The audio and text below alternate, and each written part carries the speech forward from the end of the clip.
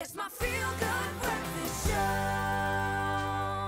A very good morning. Welcome back to your feel-good breakfast show, Expresso on SABC3. We're all smiles here, of course. We got the lovely Linda Bam here with us. Have you ever had people call you that, Linda Bam?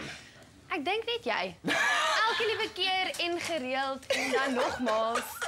Dat het ongemakkelijk raakt. Nee, dit wordt nooit uit nie. Dit wordt nooit uit nie. Love it, love it. But right now we are catching up, of course, on the latest news happening in the world of stars and celebrities, the Screen Actors Guild Awards. Exactly. They just wrapped up at the Shrine Auditorium in Los Angeles. Now, the nice thing about this is where actors who are part of the guild nominate other performers as well. So it's like me saying, you're awesome, you should get an award, and then you get an award, and it's like, yeah. Okay. But we actually have a little sneak peek of what went down at the Screen Actors Guild Awards.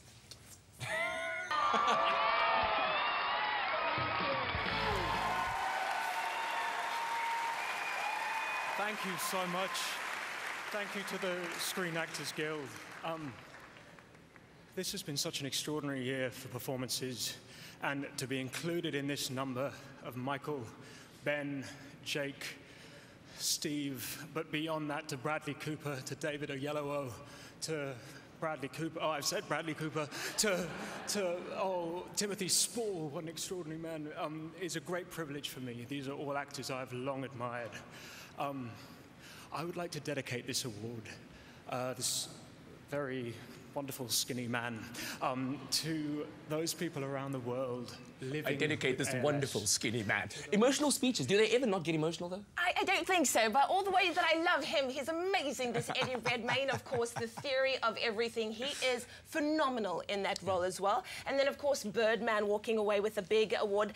You know, the nice thing about these awards is it's the last big award ceremony honouring film and TV before the Oscars. Yeah. So it's also a massive indication of what's going to happen at the Oscars. Yeah, but let's talk about some of the winners in terms of the film category, where the performance by a cast, the best performance by a cast in a motion picture, went to Birdman, as you said, and the performance by a male actor, you've just seen it now, Eddie Redmayne for The Theory of Everything. Yeah, let's talk about the other ones. Exactly, Julianne Moore for Still Alice, female actor in a leading role, and then Boyhood, who Melinda says she loves very much. Well, a movie that took 12 years to make, I would love as well. I think it's absolutely exceptional, and I think the only reason why they did so well at the SAG Awards was because all the actors know exactly what it takes to make a film and how much you invest in it. And these actors have really dedicated 12 years of their life in making a single film, and I think that is really something to commend and to really just actually give them the appreciation that they deserve. Exactly. 12 years. What would you dedicate 12 years of your life to?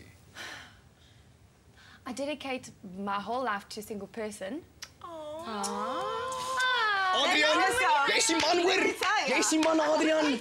Ja, sê dit vir hom. Oh, that's beautiful. No, but I think you dedicate your life to what you're passionate about, and I think being in the entertainment industry, actors really dedicate their life to their sole passion, which is being able to convey a message that moves people in the shortest space of time, and you've got so much influence in that industry, and I think that's really remarkable about the movie.